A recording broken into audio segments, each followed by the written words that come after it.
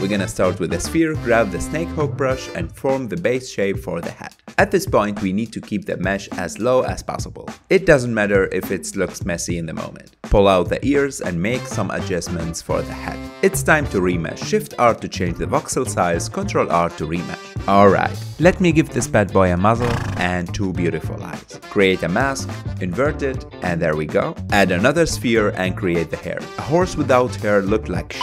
Export the file as STL and open any slicer software that you have. It's time to create some supports. That's not easy at all. Okay, we're ready. Turn on your 3D printer and let's go.